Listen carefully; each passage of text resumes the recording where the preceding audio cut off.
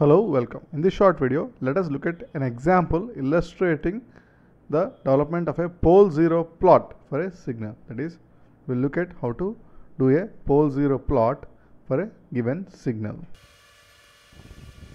Specifically, in this video, we'll look at an example. That is, example x of n is given as a power n for the values of n between 0 and m minus 1. And the signal is 0 otherwise. So this is the definition of the signal, and the value of a is given to be greater than 0. That is, a is greater than 0. Now, if the value of a is less than 1, then this is basically a decaying signal within a small window of size m. That is for m values. And if a is greater than 1, then this is actually a slightly increasing function, but it's still a finite valued function, that is from 0 to m minus 1. So it will have a structure either like this or like this, but the signal is still finite. It is for a less than 1 and of course greater than 0, and this is for a greater than 1. Now the question is, what is the corresponding pole zero plot in the z plane? So pole zero plot. So to construct the pole zero plot, first we need to know the z transform of this signal. So we consider the z transform, that is x of z defined as the sum n is equal to 0 to infinity x of n z power minus n, since we are talking about causal signals. So now x of n is basically a power n only from n equal to 0 to m minus 1. So this summation becomes n is equal to 0 to m minus 1 a power n z power minus n. Now by comparing this summation to the following finite geometric series, that is n is equal to 0 to m minus 1 alpha power n is actually given by 1 minus alpha power capital M divided by 1 minus alpha. So here alpha is basically a into z inverse. So this z transform becomes 1 minus a z inverse whole power capital M or uppercase M, and then denominator is 1 minus a z inverse. So that is the z transform. Therefore the z transform of the given signal is x of z is equal to 1 minus a z inverse whole power M divided by 1 minus a z inverse. And now in order to find the poles and zeros, we have to rewrite this rational z transform as follows. That is, it can be rewritten as z power m minus a power m divided by z power m z power minus 1 or z inverse multiplied by z minus a. That is, we are taking z power minus m common in the numerator and z power minus 1 common in the denominator. So we get this new expression. Now we can clearly see that now we can find the zeros as solutions of the equation z power m minus a power m equal to 0. So to solve this equation, all we have to do is, since the value of a is given to be positive, so we have zk, that is the zeros, are given by a times e power j2 pi k over m. This exponential of j2 pi k by m are basically the roots of the unity, that is, these are the complex roots of the number 1 or unity, and therefore our zeros are a times this complex roots of unity. One way to easily understand this solution is zk is written as a power m and then 1 whole power 1 by m. So that means we have roots of unity, that is 1 by mth roots of unity. So this must be equal to a power m by m, that is a, and then roots of unity are given by e power j 2 pi k by m, because e power j 2 pi k is actually equal to 1, so its roots are e power j 2 pi k by m.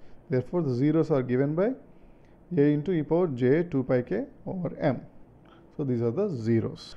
Now to find the poles, we have to solve the equation z minus a. So that is z minus a is equal to 0. Therefore the pole is at a. However, this pole at p equal to a and the 0 at for k equal to 0, that is z of 0 is equal to a, these two actually cancel each other, that is the 0 at z0 is equal to a. That is the first solution, k equal to 0. So z0 is equal to a, and then the pole at p is equal to a is to cancel each other, because the same value we cannot have both a 0 and a pole. So we cancel these terms, or in other words, we are basically cancelling the term z minus a both in the numerator and the denominator. That is, we are cancelling the term z minus a in the numerator with the z minus a in the denominator. And also note that in the denominator we have z power m into z power minus 1. That is, we have z power m minus 1. That means there are m minus 1 poles at z equal to 0. That is, we have z power m minus 1 is equal to 0. We have m minus 1 poles at origin or at 0. That is, at origin.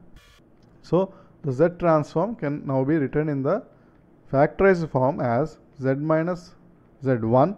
That is, we start with the exponential of j2 pi 1 by m, and then z minus z2, and so on up to z minus z m minus 1. That is, we only keep m minus 1 zeros.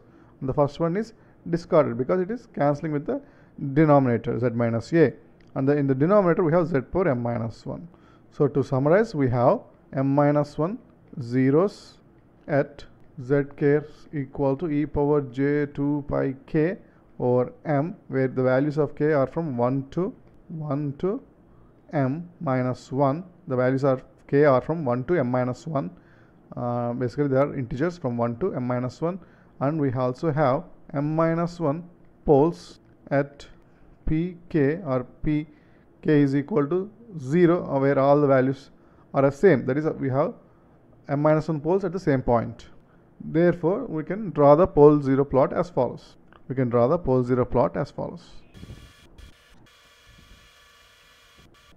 So we have m minus 1 zeros and m minus 1 poles. So these m minus 1 zeros are located at the angles 2 pi by m, 4 pi by m, 6 pi by m, and so on.